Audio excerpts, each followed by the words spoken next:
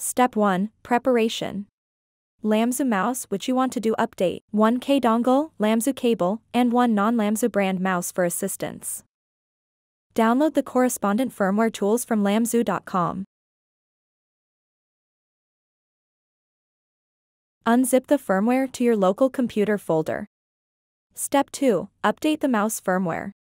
Plug LAMZU cable into the mouse and upgrade the mouse firmware in wired mode. Open the mouse firmware and click Upgrade. After the mouse firmware is successfully upgraded, close the mouse firmware upgrade program. Step 3. Update 1K dongle firmware. Take out LAMZU cable from mouse and plug it into the 1K dongle, and this step require a second non-LAMZU mouse. Open the 1K receiver firmware tool and click Upgrade. After the 1K receiver is upgraded to the latest version, close the 1K receiver firmware upgrade program. Step 4. Pair 1K dongle with LAMZU mouse. Open the LAMZU mouse pair tool.